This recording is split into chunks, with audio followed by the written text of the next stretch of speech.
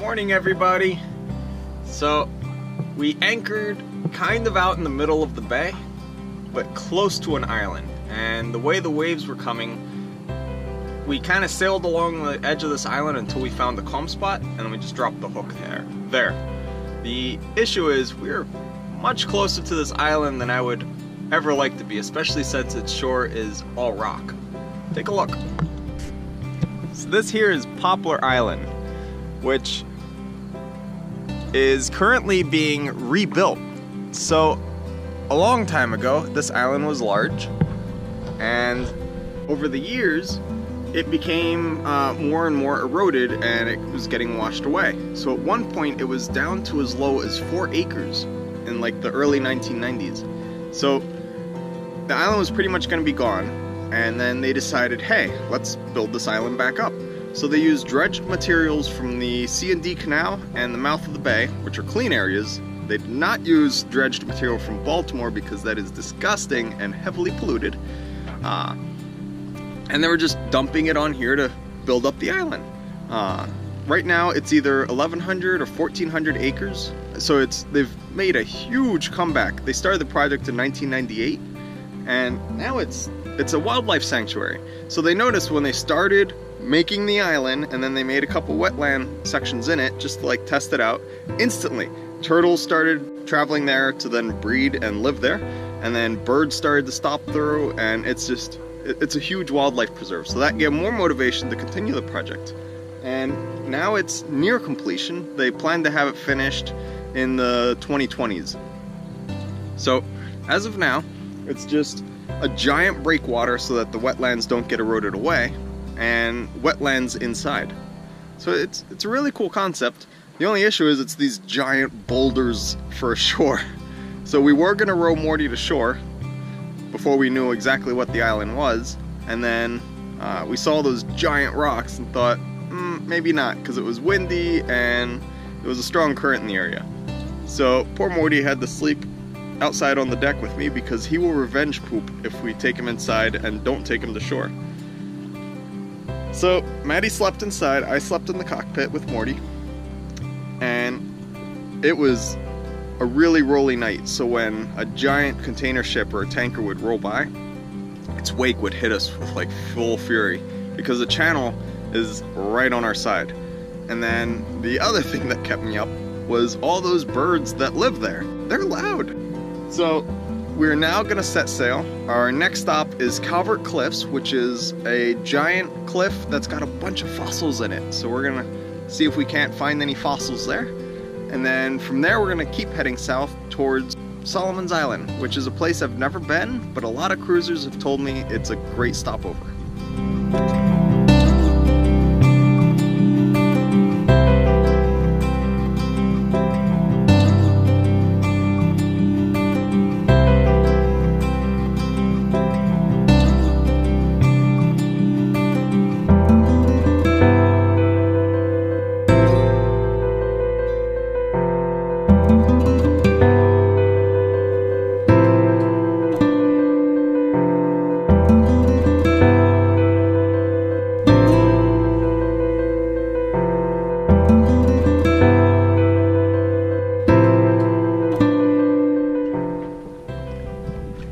Crossing the channel during the day is a lot less scary because you can see these giant ships when they're way off on the horizon, miles away. So you start planning for them and all is well. When it's at night, you have to look and figure out, the navigation lights to spot the ship, figure out which way it's going, and then not hit it. So this is a lot less nerve-wracking, even though we're a lot closer than we were to the other boats last night.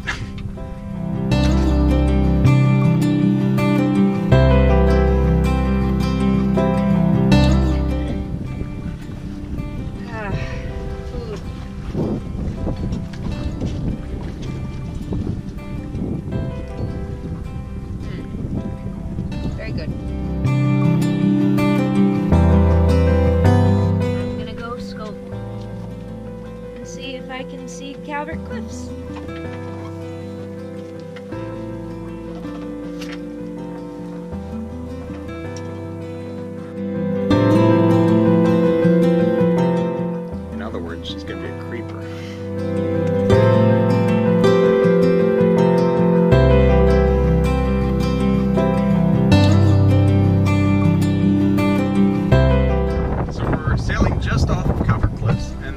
is we're going to anchor just outside of them, row in, and see if we can find some fossils.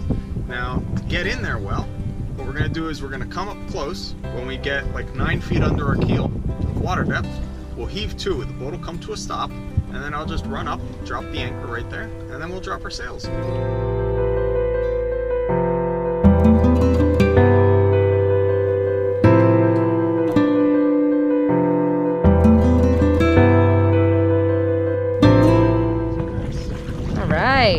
Brand new oars. On our brand new dinghy. First adventure in our new dinghy. Yeah. And Morty is so ready to get to shore. And we are gonna see some Calvert Cliffs. There is wisdom with our crane system set up. Yep. Monty's kind of drooping. We are cooking. Yeah. These oars are almost as long as the dinghy is. Man, do they pull. And Herbie's getting a workout. Yeah. Instead of an outboard, you got me. All right. Morty. Hey. Freedom.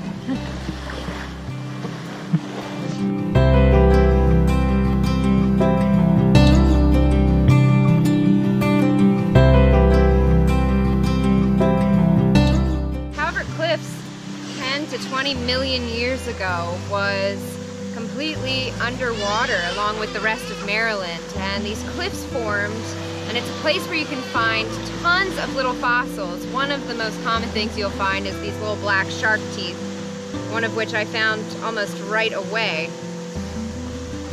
So it's just kind of cool, and it's a pretty area. It was fun to row all the way here. And we've got the beautiful beach behind us. Luckily, it's a nice, calm day, so we were able to make it quite easily. Herbie got a workout, but that's okay. I was fine.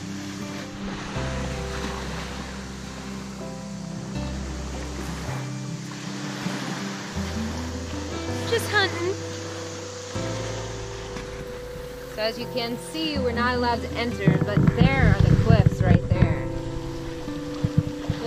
Massive chunks of earth sprouting out of the ground. I just dropped my other one. I'm gonna find another shark tooth. Here we go. Oh, Morty, out of the water. Oop, Morty. Out of the water, come on. Come here, boy. Come on, out of the water. Yes, come Oh, on. he's a salty corgi. No, Come on. He knows. Check this out. It's huge. Much more impressive than this little guy. Yeah, that's a scary looking tooth. Yeah, that's awesome. You're a dentist. Can you put that in my mouth? Yes, please. Just replace one of my teeth with that. We'll do it for a lower incisor. Perfect. Yeah.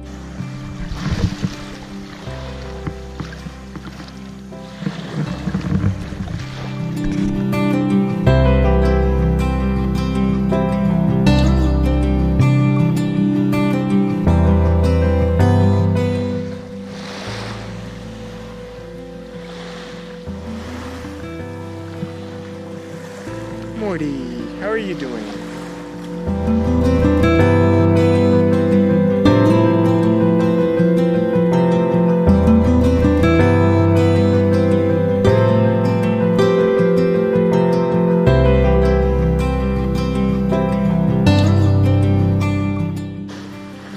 It's a fingernail of a velociraptor. So Maddie found 2 really cool teeth, but I forgot to bring water when we came, so now I'm really thirsty. So we learned a lesson. We have this liter jug that we can bring with us for drinking water. We should bring it. That way we can drink. Because I am thirsty and forgot my water, and because Maddie also wants some exercise, she gets to row us back to the boat that way. But the fun thing when you're rowing, you can't see where you're going. Hang on. It's gonna Person take me a in sec the to back. get used to this. Okay. Point. Tee hee hee. Yes. Mads, how does it feel to be the motor? Empowering. Good. and hopeless. Are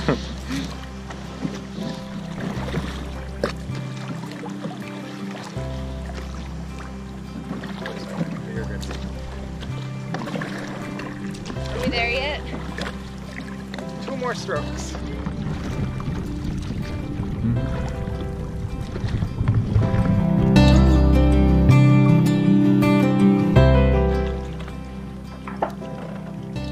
Here we have our hoisting system ready to receive.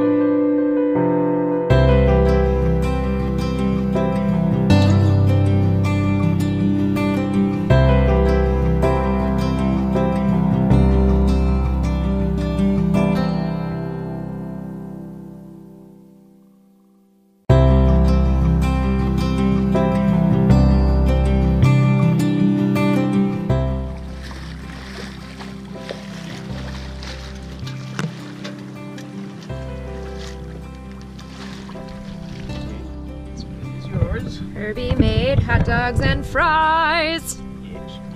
Not for you. Hot dogs and fries. I'm so excited for this dinner. It's 8 o'clock. We've been eating at 9 lately. Oh. And that there is a tugboat passing by. Next time on Sailing Wisdom, we experience intense seas caused by chilling winds, but we finally make it to Solomon's Island.